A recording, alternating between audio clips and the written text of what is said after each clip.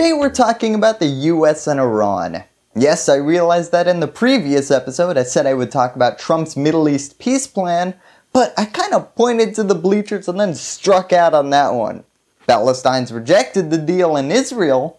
Well, if you watch this show regularly, you know they currently have an out of order sign hanging on their government, as the most recent election has been invalidated and overall went the way of the Titanic.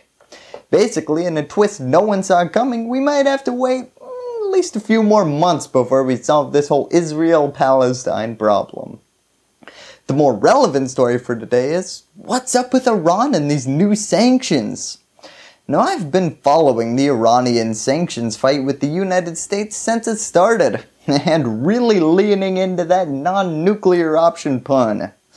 I'm sure most of you know why we're talking about it today, but to be more specific, I want to provide a little bit of a historical context for these recent sanctions.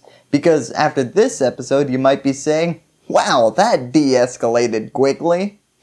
The funniest part of the situation is, as we'll get into more detail in a second, we've already sanctioned everything related to Iran. So at this point, it's like boycotting Starbucks and then saying, on top of not buying your coffee, I'm also not going to leave a penny in your take a penny, leave a penny cup.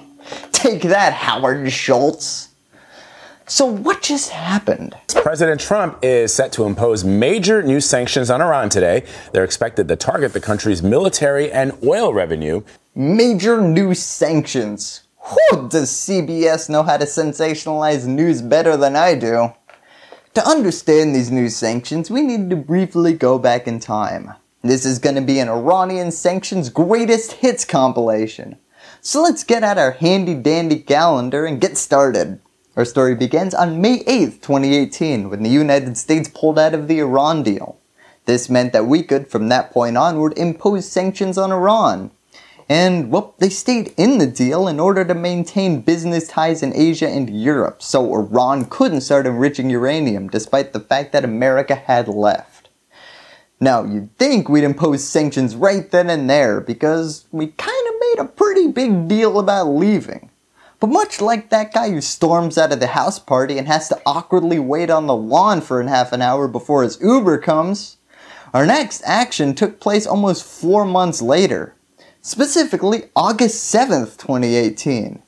Now this is when we imposed our first real sanctions. And try to remember this next detail, because it's going to sound a lot like the sanctions we just put on Iran today.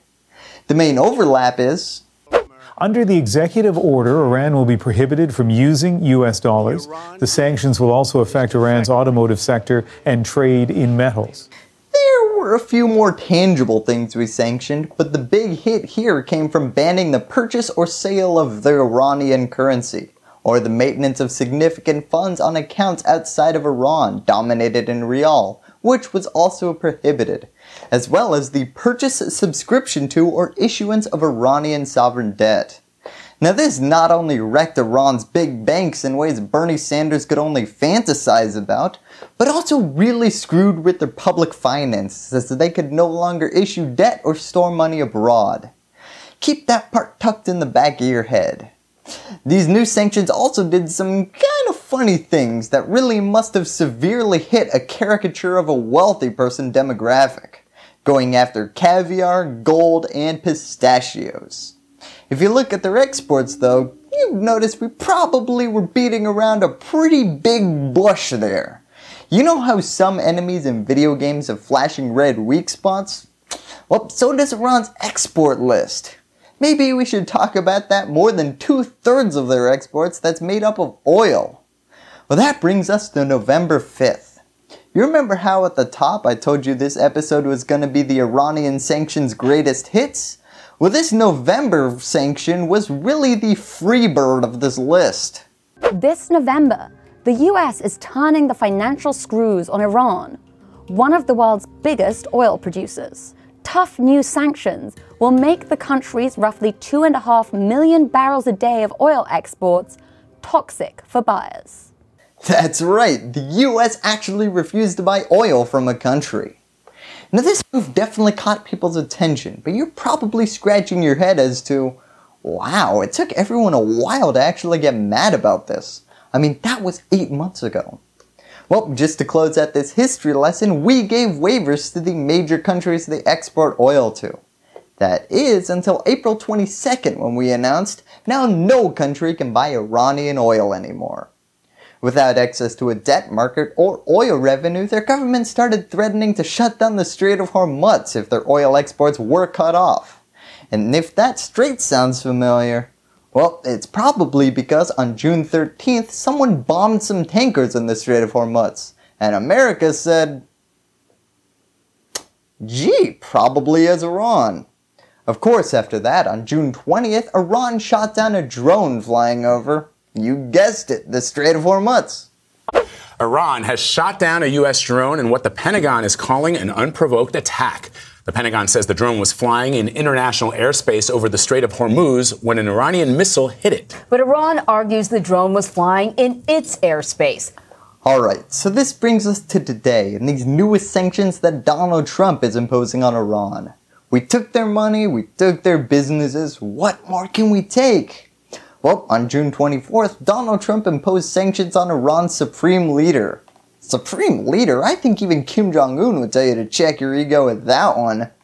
That's right though, not only is Iran not allowed to do their banking abroad, but if their leader wants to, I don't know, take out a personal loan of $20 billion to keep its economy going, well, sorry.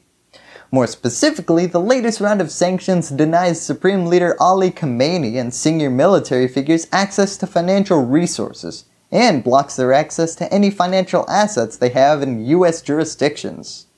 I mean, don't get me wrong, I'm sure this really sucks for them to have their personal bank accounts frozen in the United States. But in the context of what we've done to their country in the past year, well, this should definitely get filed more under the inconvenience category than a real escalation. If I'm being honest, it might not even make my greatest Iran sanctions hit list.